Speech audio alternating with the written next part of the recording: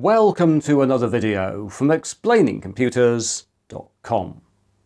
This time, and by popular request, we're going to check out Ventoy.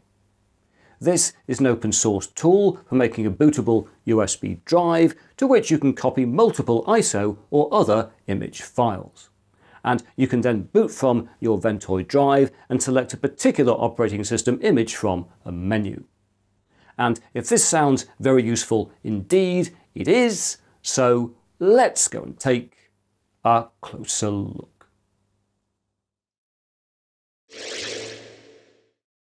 Right, shall we download and install Ventoy? I've got a Corsair USB drive waiting to have it installed on it, and do note that installing Ventoy will delete everything from the USB drive. And as you can probably see, we're currently working in Windows, but I will show a Linux install later in the video. But for now, let's go to the Ventoy website. Here we are, and I do like the Ventoy website. It's very, very clear, works very, very well. I wish more websites were as clear as this. And as you can see, if you want to support the project, they have a donate link. But for now, we'll go to downloads. You probably have guessed that. And you can download files directly from the site, but I'm going to use the SourceForge link we have down here to save their bandwidth. That seems a reasonable idea. And if we just go down here, we can see latest version is there. And we want to find the Windows version, which is going to be here. Ventoy, currently 1.0.96 Windows zip. So let's download that file. It'll get on with it here in SourceForge. 5, 4, 3, 2, 1. Thunderbirds are go and all of that. Yes, there we are. We will save a Ventoy Windows zip file like that. And there we are. We can now close down our browser, and hopefully I've got, oh look, here we are, the file we just downloaded. So let's click on that file, right click and extract all, because it's a zip file like that. There we go. And if we just open it up now, we will find somewhere here a file called Ventoy to disk. There it is. So let's run that up. Do we want to do it, Windows? Yes, we do. And there we are. It's automatically picked up the Corsair USB drive, but obviously here we can pick another drive if we wish to. And all we now have to do is to click on Install. And do we want to do it? Do we want to lose all the data on the drive? We do, so we'll click on Yes, and Yes again. And there we are, Ventoy has been installed. That was nice and fast. We can close that down. And what Ventoy will have done is to create two partitions on our USB drive, one with Ventoy on it, and also an empty partition to which we can copy across ISO or other image files. Specifically, we can work with files in either ISO, WIM, IMG, or VHD virtual hard drive format. And if we go down here, we should hopefully find, there we are, there's a Ventoy drive, there it is, all empty. And up here, I've got various ISO files. So let's just take a few of these across. We'll take, say, a Linux Mint. We'll take Ubuntu and maybe that Windows 11 file. We'll copy those files like that and paste them across like this. And if you're wondering how I've got the paste and copy commands on my Windows right-click menu, it's because I've done a hack for that, as I've shown in a previous video. And there we are, it's finished. We've now got 3 ISO files on our Ventoy drive. And what Ventoy will do when we boot from it is to scan this partition and any subfolders in it for operating system images and present them to us alphabetically in the menu. So let's test that out. Let's close everything down here, be nice and neat, and we will close down Windows and test out Ventoy. And here we are coming up again. I've got the computer set to boot directly from a USB drive. Exactly how you do that will depend on your BIOS, but as we can see here, we have booted directly to Ventoy, and it has given us a menu of the 3 possible ISO files we could boot from. Let's try booting to, for example, Ubuntu 2204. Let's press enter on that. Boot in normal mode, I think, will be fine. And try and install Ubuntu. We're now getting the options we would see if we created a live Ubuntu install media from its ISO file using a program such as Balena Etcher.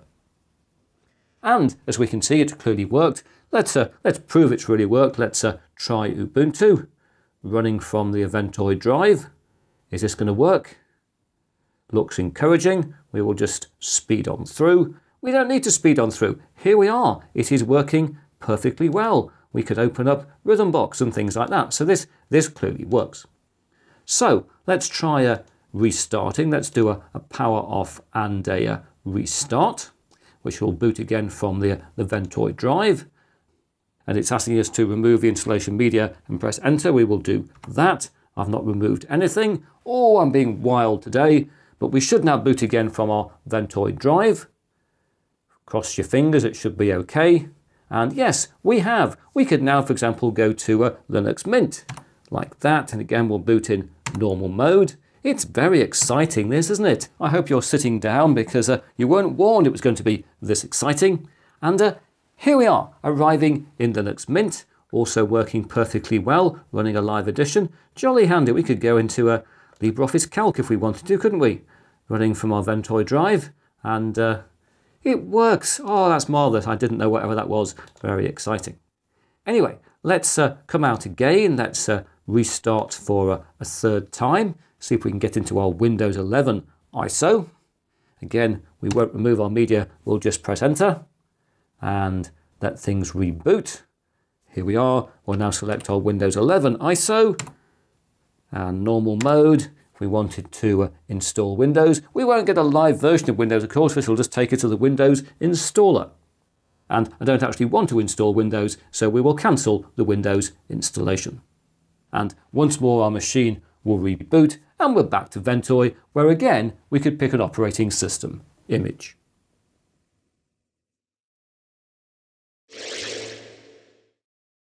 Greetings! Here we are booting up again because I want to show you something else that's very exciting in Ventoy. Yes, there is more.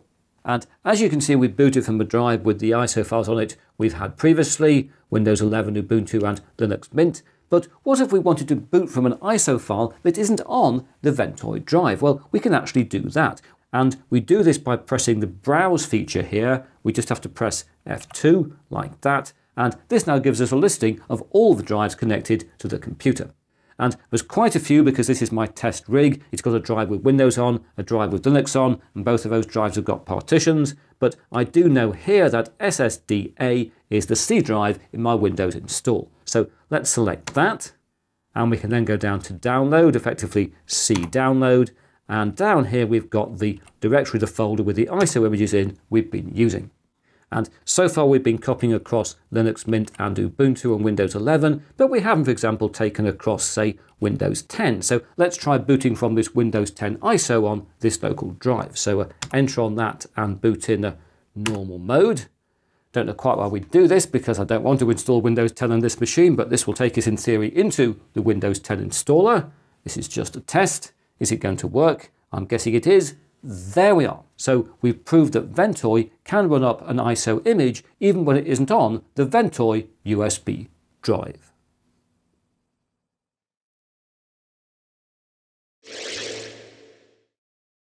Right, just before we close, I promised we'd look at installing Ventoy on a Linux system. So here we are in Linux Mint. So let's go back to the Ventoy website. Here we are. And there are various different ways of installing Ventoy on a Linux system, all of which are very nicely documented here on the Ventoy website. And we're going to take a look at this one using the Linux graphical user interface. So once again, let's go to downloads like that. And once again, we'll get the file from SourceForge to save their bandwidth. Except that this time we're going to go for the Linux tar file. Here we go. So we'll save that like that. And there we are. It's completed, not a large file. And if we now find that file in a folder, there it is. And again, we'll extract it as we did in Windows. There we are. And so we can see all the files there. But to execute it, we need to open up a terminal. So let's just go down here and open up that terminal. Here it is. Why is it so big? I don't know. That'll be good enough for us. And if we do an ls, a list to see where we are, there we are, we're in the root. Let's do cd to downloads like that. And list again, what's happening in the downloads. We want to go to Ventoy, cd Ventoy like that. What are we doing now? That's looking okay. We can see we want to go to our extracted directory. So cd, change directory to Ventoy.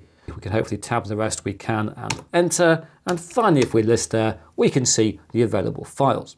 And the particular file we want to run up is the Ventoy GUI.x8664. So let's just do that. A dot and a forward slash Ventoy GUI.x86.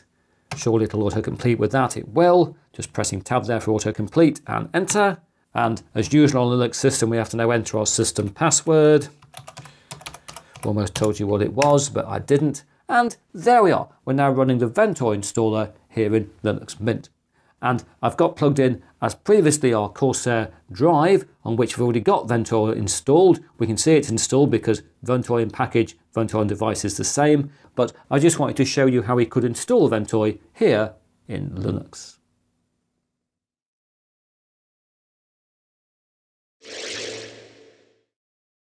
As we've just seen, if you regularly work with lots of different operating system image files, for example doing lots of operating system installs, then Ventoy is a very useful tool indeed.